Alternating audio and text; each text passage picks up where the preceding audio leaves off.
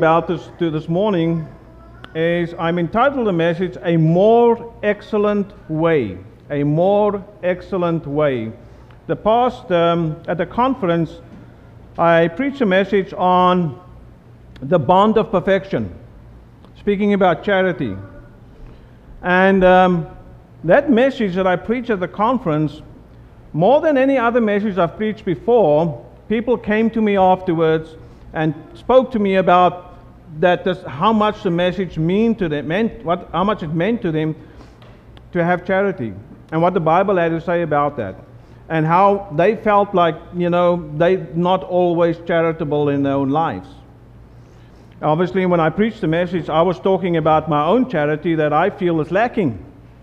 Okay, and charity is the bond of perfectness. It's the very bond, it's the very ligament, it's the very glue that holds the perfect man together and how he relates to others. And so we're going to consider that message.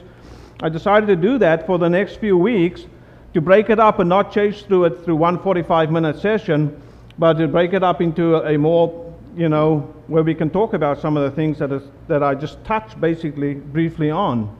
But as we start there, also, this morning, as I welcome you all here this morning, a special welcome to the church and Port Elizabeth again, who will be joining us for the next few weeks in the messages that we preach.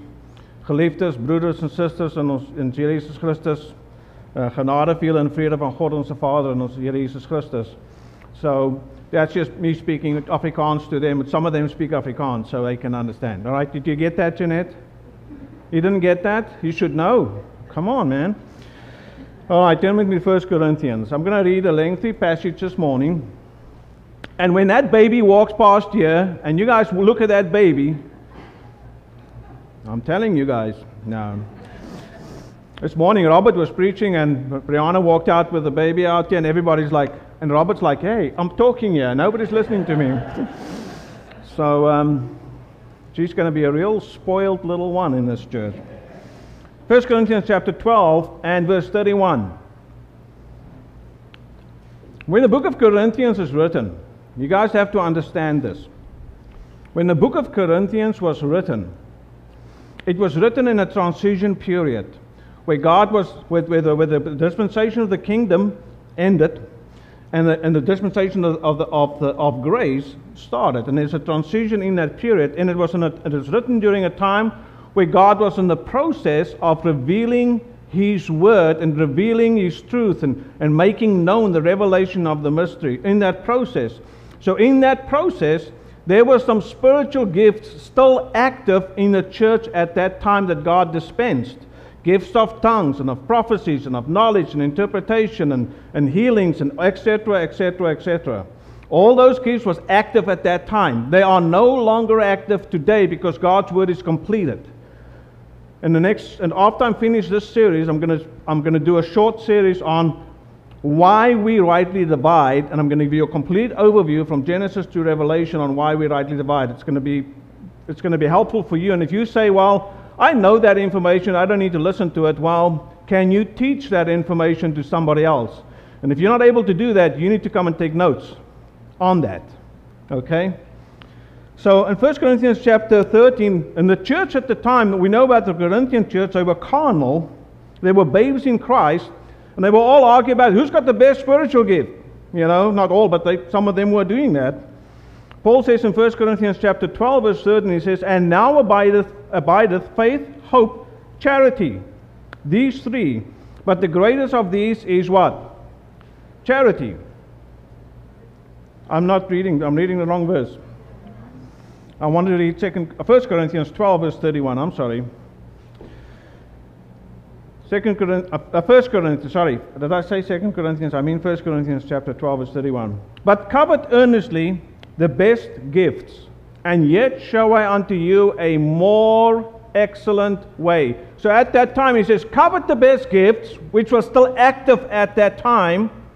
But he says, and yet show I unto you a more excellent. If the gifts were so great, here's something He's going to give them that is more excellent.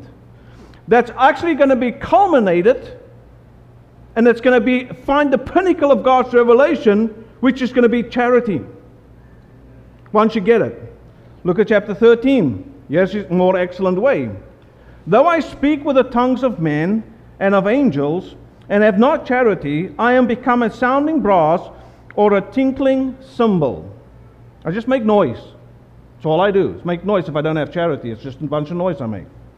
And though I have the gift of prophecy, and understand all mysteries, and all knowledge, and though I have all faith, so that I can remove mountains, and have not charity, I am nothing.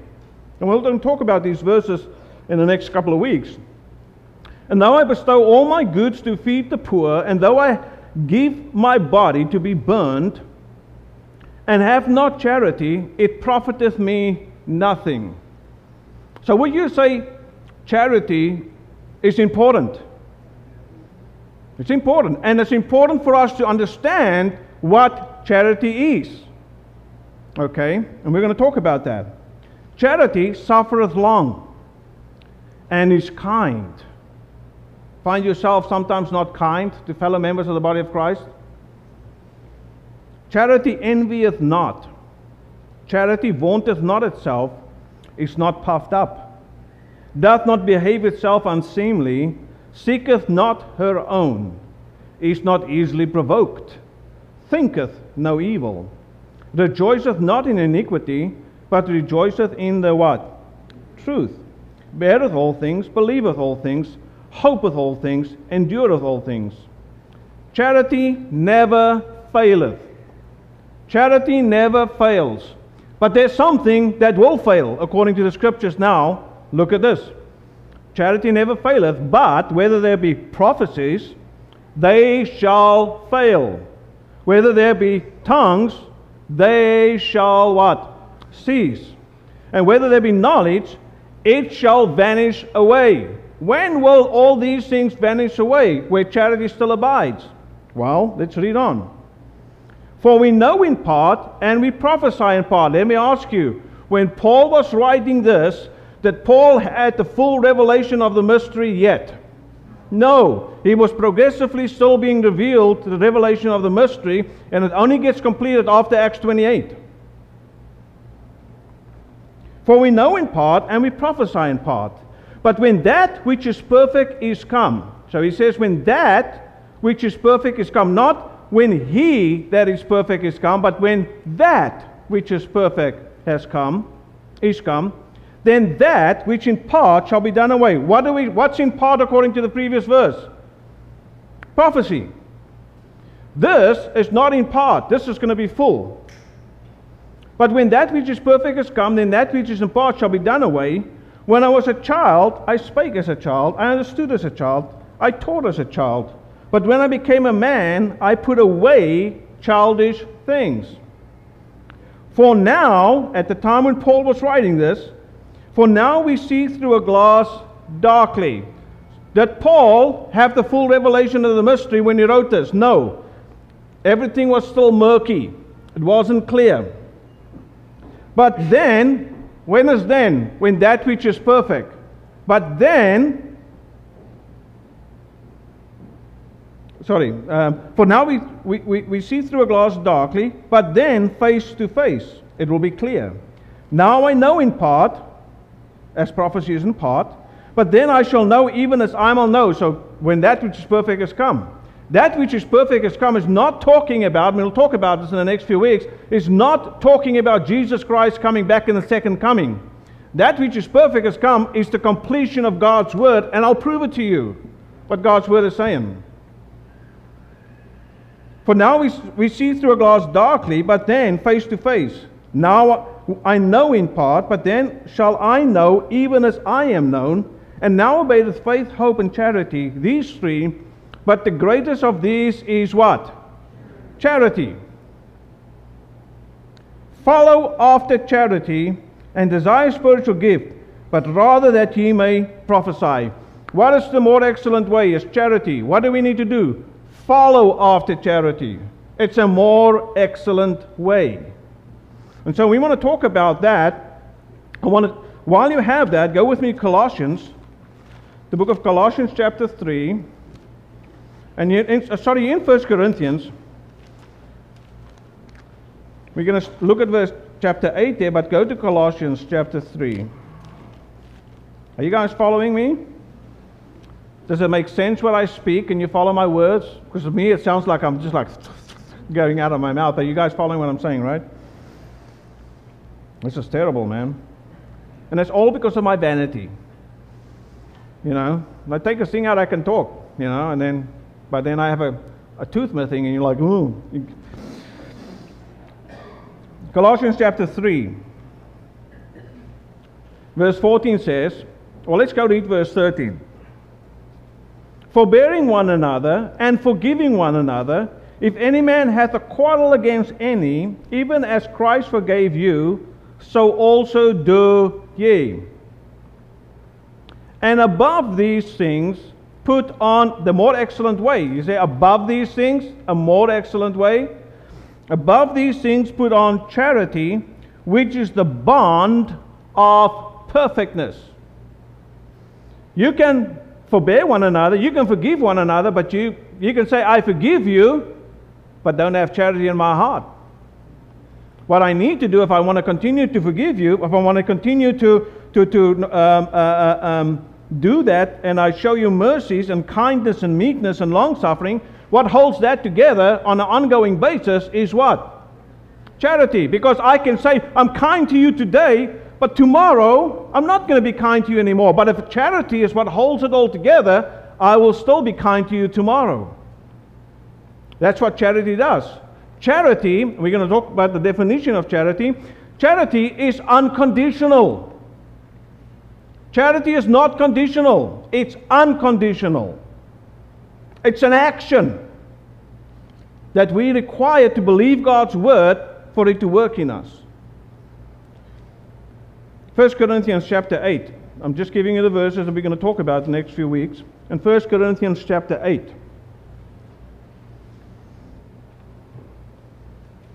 To the Corinthians, he's showing them a more excellent way, which is charity. In 1 Corinthians chapter 8, verse 1 and 2 and 3. Now as touching things offered unto idols, we know that we all have knowledge. Knowledge puffeth up, but charity does what? Edify. And if any man think that he knoweth anything, he knoweth nothing yet as he ought to know. But if any man love God, the same is known of him. What does charity do? Charity edifies. What does knowledge do? It puffs up. And I always say that knowledge by itself is a very dangerous thing for a believer. Because many people learn some new truths, they hold on to it, oh, I got the knowledge of this, and then they want to tell other people, enforce it onto other people without charity, and they're not building them up. Knowledge, here's my statement about knowledge. Knowledge in the absence of wisdom and spiritual understanding is dangerous. When you have knowledge and you have the wisdom and spiritual understanding of that knowledge, then you're profitable. That's what Paul is praying for the saints. Not just for knowledge. Oh, fill your head with all the knowledge of right division. Oh, we rightly divide, and we know better than you, and we King James only, and we mid-acts, and you guys are all losers. That's not charity. When you have that knowledge, you understand the importance with wisdom and spiritual understanding, how you're going to minister to somebody else with kindness and long-suffering and forbearing and with all that, without anger and with all those other things. Go with me to Colossians chapter 1 quickly. Colossians chapter 1. By the way, when I was preparing this message, a few weeks back, some time back already, I always had this message in the back of my mind because it's something that challenged me. As I say to the conference, I'm pointing a finger at you maybe this morning. You say, oh, you point the finger, and I shouldn't be pointing the finger at anybody.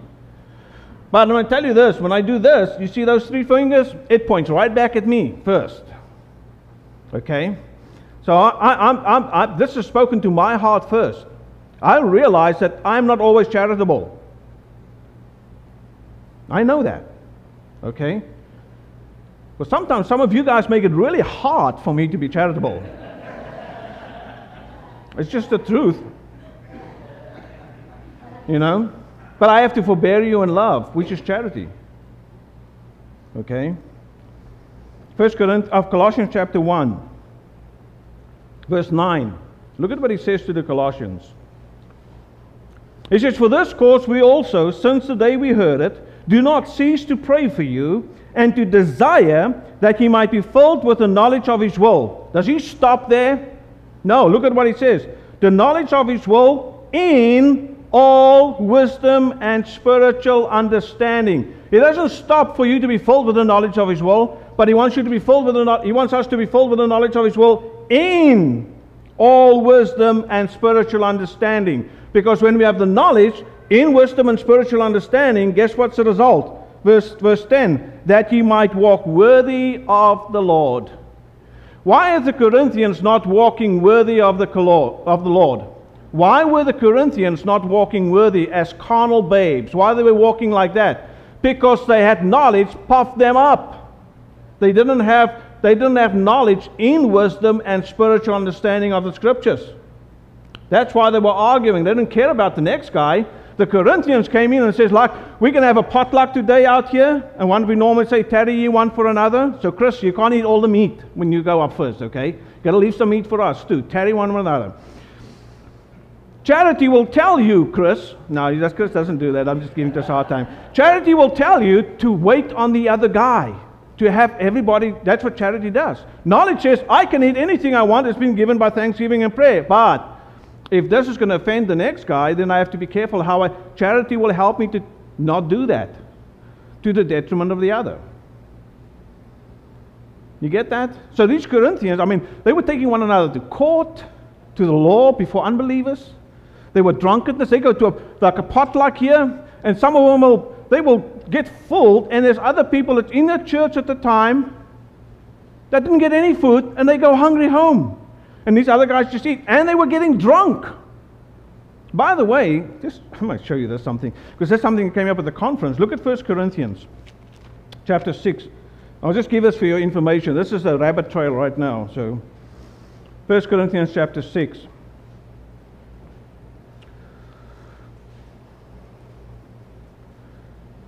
First Corinthians chapter 6, verse 9. Know ye not that the unrighteous shall not inherit the kingdom of God? Is that true? Yes or yes? Be not deceived, neither fornicators, nor idolaters, nor adulterers, nor effeminate, nor abusers of themselves with mankind, nor thieves, nor covetous, nor what? Drunkards. Right?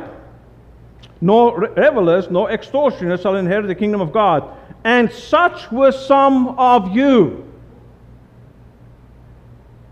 He says you were of that, drunkards. You were some of those guys. But some of you, your position you have now in Christ, but ye are washed, but ye are sanctified, but ye are justified in the name of the Lord Jesus and by the Spirit of God. That's who you are. You and I, we are washed, we are sanctified, we are justified in the name of the Lord. That's who we are. We were drunkards. We see in 1 Corinthians chapter 11, some of them are getting drunk.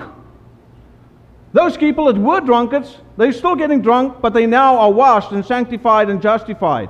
So that means a sanctified, justified, and washed person in the blood of Christ, that person can still get drunk and be carnal in his actions. Do you get what I'm saying? That's who we were. So we shouldn't be behaving like that. So he's praying for them. And so that's what charity do. So what I want to do through this series, I really want to encourage all of us, we want to encourage one another, to have God's word working in us to produce charity, and let in our conversation, in our walk one with another, and let it be the bond of our perfected fellowship that holds us together. My relationship with you, Jordan, needs to be held together by the bond of perfectness, of charity. And so we need to be one another. And sometimes charity doesn't mean I don't rebuke you, or I don't reprove you, or I don't correct you. When I rebuke you, reprove you, or correct you, instruct you, I do that with a spirit of love. I speak the truth in love. I do it in a spirit of being charitable to you. Don't think, oh, charity, I can get away with everything. No, no. Paul tells these guys, he tells the Corinthians, I love you. I love you. In 1 Corinthians. In 2 Corinthians, he says, the more I love you, the less I be loved. Okay? So charity is we want that bond of perfectness that holds this fellowship together and help us to edify the body of Christ. The church today is more fragmented than it ever was today. Even grace churches are more fragmented than it ever was. You know why we get so fragmented? It's not because of the truth. Because the truth never, sometimes the truth will cause a division for those that don't have the truth. But most of the time, what divides us is pride, it's sin. It's I want to have the preeminence. I want to be right, and you have to be wrong always. I have to know this. You don't know this. That's the pride that breaks us up most of the time. If it was charity, we'll work it out. But it's other ways, it will be the other way around. Why we have so many fractions today is because people are chasing their own pride. They have a lack of charity. What we need is the truth of God's Word that holds us together, because every member in the body of Christ, is joined to the head. Every member, whether you're the pinky, little toe, we're all connected to the head. And if we connect to the head, what we need to do as a body, we need to edify ourselves in love. Go with me to Ephesians chapter 4. Ephesians chapter 4.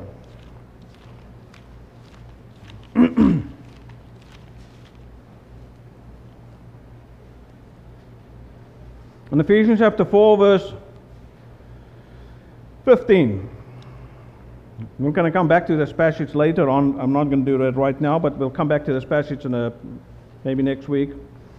In Ephesians chapter 4, verse 15, but speaking the truth in love, may grow up into him in all things, which is the head, even Christ, from whom the whole body fitly joined together in Christ, and compacted by that every joint supplieth, according to the effectual working in the measure of every part, making increase of the body into the edifying of itself in what? The way that the body edifies in God's design in the body of Christ is for perfected saints to do the work of the ministry to edify the body of Christ. Every perfected saint, every saint is joined to who? The head of the body, which is what? Christ. Jay, if I take your head and cut it off this morning, you're no longer Jay. You can't function. You'll go poop down, okay? You won't even go like a chicken and run for a while. Right? Because the head is what feeds the whole body. What tells me to speak to you now, what making my thought of how my hand's going to go for the next moment, if I'm going to point something, I'm going to look at these guys here, every action in my body comes from the head. So in the body of Christ, our function and our walk comes from the head. That's who we are in Christ. And we connect to the head, and it edifies itself in love. It's designed in this way to take care of itself and to build itself up. And if we bite and devour one another, what we do is we're breaking the body of Christ. We're not edifying it. And the way we bite and devour one another is because we fail to see our connection to the head. And we're not edified by charity and hold together by that action. You follow? You're my job, Ephesians chapter 4. Our vocation. Look at Ephesians chapter 4, verse 1. I therefore, the prisoner of the Lord, beseech you that you walk worthy of the vocation wherewith ye are called. Are we being called to walk worthy of the vocation? Brother Tim talked about that a week ago. Was it a week ago? He talked about this subject. I listened to his message. It was a good message. We are called to walk worthy of our vocation. We all have a job. We all have a vocation that God has given us in Christ Jesus, and we need to walk worthy of that, wherewith we are called, with all lowliness and meekness. Lowliness and meekness, not with pomp and ceremony, not with, puffed upness, but with lowliness and meekness, with long suffering, forbearing one another where? In love. The way that I forbear you in love, that's what charity is all about. To forbear you in love. Endeavoring to keep the unity of the Spirit in the bond of peace. You have the bond of perfection, charity, and you have the bond of peace, to keep that all together. That's our vocation, guys. And we need to give attention to this. So go back now. And we want to look at the subject of, we're going to talk about all these verses as we come up. What is charity?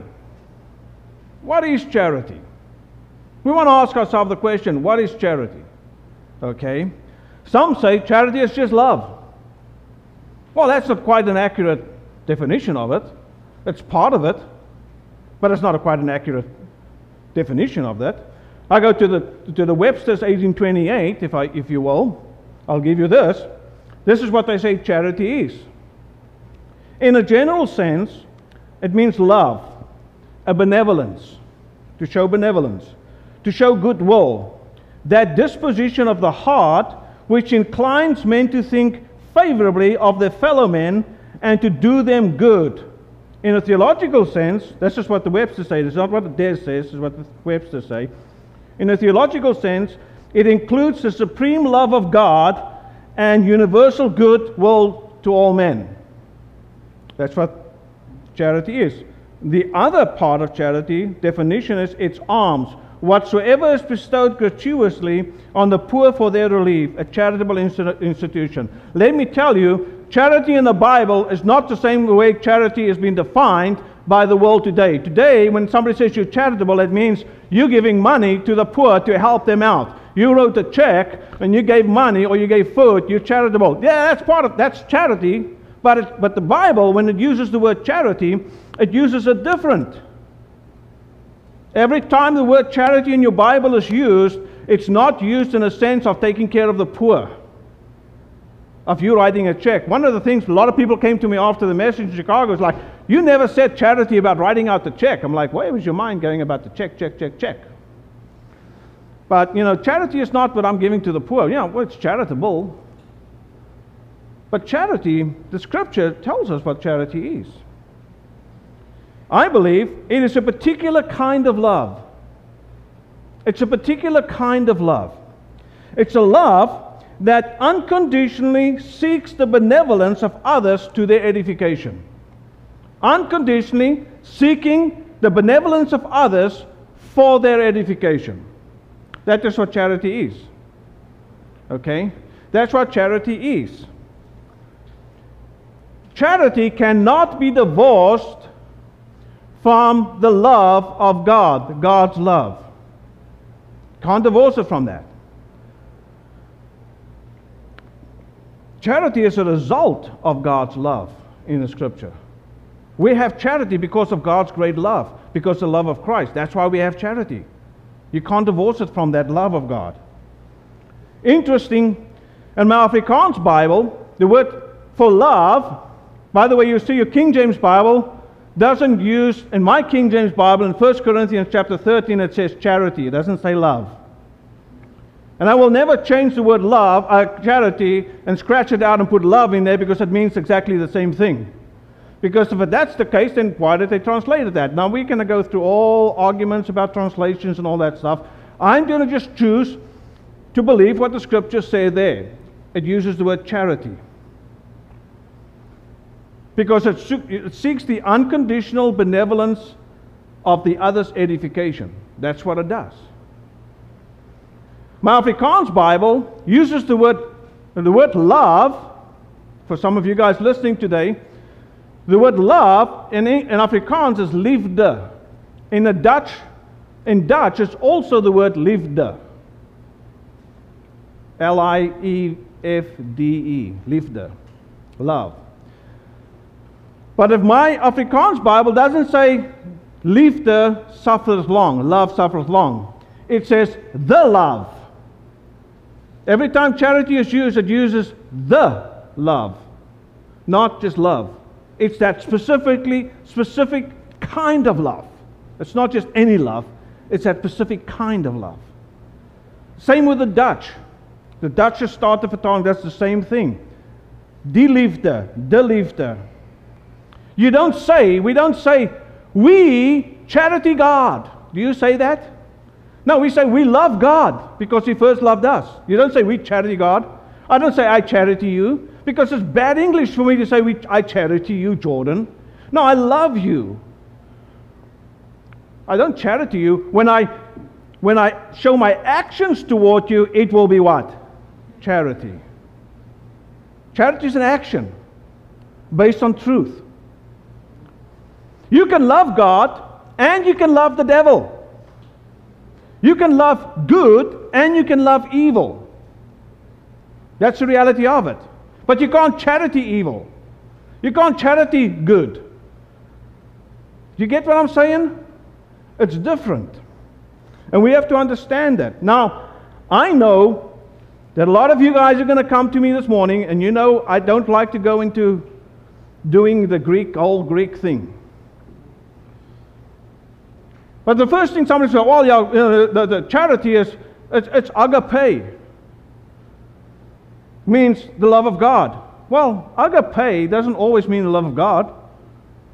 Agapeo doesn't mean, there's agape and agapeo. If you know anything about Greek, I've studied some, and I know some. I know the two words, and I know one is a noun and one is a verb. I understand that. I'm not going to try and convince you of that. I'm going to give you the stuff that people say, well, it's agape. But let me show you something about, if you know anything, and I'm just going to give this to you because I'm not replacing the scripture with any new meaning. I just want to give you an explanation. That not every time the word agape or agapeo is used, does it necessarily mean the love of God. Go with me to a couple of passages. 2 Peter chapter 2. I'll just show you this quickly. 2 Peter chapter 2.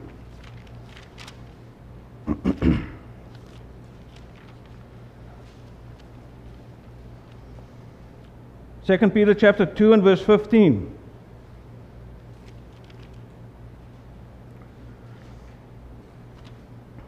He's talking about Balaam, the son of Bozor. In verse 14 he says, having eyes full of adultery and that cannot cease from sin, beguiling unstable souls. You guys 2 Timothy, right? 2 Peter, I'm sorry. 2 Peter chapter 2 and verse 14 and 15. 2 Peter chapter 2 verse 14 and 15. Having eyes full of adultery and that cannot cease from sin, beguiling unstable souls, and heart they have exercised with covetous practices, cursed children, which has forsaken the right way, and are gone astray, following the way of Balaam, the son of Bozor, who loved the wages of righteousness. That word love there, you go look at a search, and the word love there is agape. So be careful when you start telling people agape is the love of God. Because that's not the love of God, it loves the wages of unrighteousness. The same way with John. I'm going to just give you a couple of verses. John chapter 3. John chapter 3. And verse 19. John chapter 3 verse 19 says, and this is the condemnation, that light is coming to the world, and men loved darkness. That word loved darkness is the word agapeo. Agape. 1 John 2, I'm going to, last one, 1 John, and we finish with this. 1 John, not finished with the message. You guys get happy for nothing. I'm not finished, done yet. So, 1 John chapter 2 verse 15. I'm just going to show you. Be careful. Love not the world. 1 John 2:15. It's interesting how these verses are all 2:15, 2:15, 2:15, right? 1 John 2:15. Love not the world, neither the things that are in the world. If any man love the world, the love of the Father is not in him. The world there is agapeo. The love of the Father is agape. So be careful with that stuff. Love the world, So let's go back to charity. The issues of charity in your Bible. You guys got what I was saying there? Be careful when you say, oh, well, agape. You know what? If you don't know anything about it, don't bring those words up unless you've studied the subject in detail. Just stick with your King James Bible. It says charity, and believe the word charity, and hang on to the word charity, and means it's an action word based on doctrine built up inside of you, and it seeks the benevolent, unconditional edification of others. As you just believe that. The word charity in your Bible is used 28 times. 28 times the word charity is used. Once it's used as charitable. Every time the word charity is used in your Bible, it's always used in light of your relationship with other believers. You understand what I'm saying? It's always used in the relationship you have with other fellow believers, the word charity. So think about that. Charity is displayed in the church in the following way. Go with me to Romans chapter 14. Again, give you a little bit of right division this morning. In Romans chapter 14, the church at Rome, they had believers in that church that were made up of what? Jews and Gentiles. In Romans 14. The church today here, do we have Jews in the church here? Anybody that was a Jew? Circumcision before? Nobody? All right. So we only have Gentiles. But at that time, there was, in this transition period, there was Jews and Gentiles. There was Jews that heard Paul's my gospel, got saved into the body of Christ, and in that church possibly could be visiting some little flock members, could visit the church, the body of Christ. They could be in that church. And if you've been trained for 40 years of your life that you should keep the law, you can't eat bacon. Robert was talking about bacon, and somebody had a party yesterday because Robert's birthday was Thursday. I didn't get invited, by the way. It wasn't a charitable thing on their part. But they had bacon.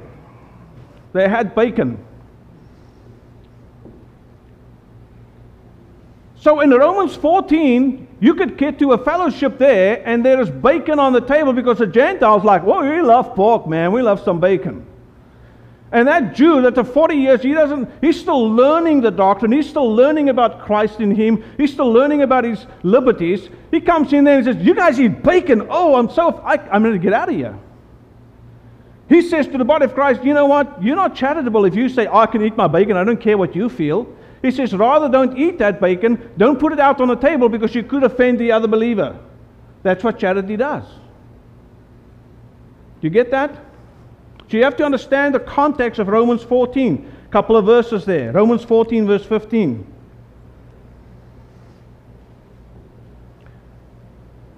You can't read the whole passage. You go home and read the whole thing.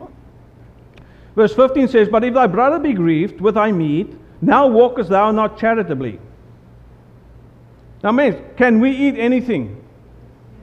Yes. But there's some people that we maybe will have among us, or some people at that time that have somebody among them that feels like, oh, I should not be doing this is bad. Just because they're still a babe in Christ. They still don't understand that everything is sanctified by the word and prayer. They don't know that. But for them it's bad. And so what you do is like, no, I can eat it. I don't care about your feelings, how you feel about it in your immature state. I'm going to use my right as a believer in Christ today with my liberty to eat what I want, and I don't care how you feel about it. That's not charity. That's not charitable. You're going to have to take that guy in a charitable way, one side at some time, and slowly but surely, little by little, teach him the truth so that he understands what the liberty is that we have in Christ Jesus. Do you understand that? Verse 15. But if thy brother be grieved with thy meat, now walkest thou not charitably. Destroy not him with thy meat, for whom Christ died. How do you destroy him? He could lose all Now, if that's what the church, the body of Christ is about, I want nothing to do with it. I'm out of here. Verse 16. Let not then your good be evil spoken of. For the kingdom of God is not meat and drink. If I'm going to offend you with my drink, don't drink it. If you're going to offend you with my meat, don't eat it. Because I'm seeking your unconditional benevolence and your edification. That's what I'm seeking. But righteousness and peace and joy in the Holy Ghost. For he that is in these things serveth Christ is acceptable to God and approved of men. When we do that and we serve God in that capacity with a charitable manner, it's acceptable to God and it's approvable of men. That means men get our approval. You get that? Let us therefore follow after the things which make for peace and the things wherewith we may edify another. For me, destroy not the work of God. All things indeed are pure, but it is evil for that man who eateth with offense. It is good neither to eat flesh, nor to drink wine, nor anything whereby thy brother stumbleth, or is offended, or is made weak. Because when you do that, you're not charitable. You're not walking charitably. You're not thinking of his edification. You're not thinking of his good. Now, sometimes people can be jerks. Sorry to say it that way. And we got to deal with those people at that level of a charitable level, even long-suffering and forbearing, not provoking. You know, it's hard sometimes, right, to be charitable, because some people just provoke you. They just get under your skin. They're just that type of person. They're just like, I'm going to get in there, and I'm, like, Lord, charity is not working right now in me, and it's not your fault. It's my fault because I'm not having your word effectually working in me that believeth. You guys with me? And I didn't even get to the second part of this message this morning. We're going to start there and we'll start it the next week. We'll start here, but go with me to 1 Timothy. 1 Timothy. Are you guys hearing me, or at least learning something this morning about charity? In 1 Timothy chapter 1, Paul is setting Timothy and tells him to set things in order at Ephesus. In 1 Timothy chapter 1, charity is God's doctrinal design for the body of Christ. The end of God's commandment, the end of all that God wants to produce for us here right now is charity. The end result of what God wants for us, the pinnacle, the ultimate that God wants for us, is to be charitable, to walk in charity. First Timothy chapter 1 says, Paul, an apostle of Jesus Christ, by the commandment of God our Savior, and Lord Jesus Christ, which is our hope.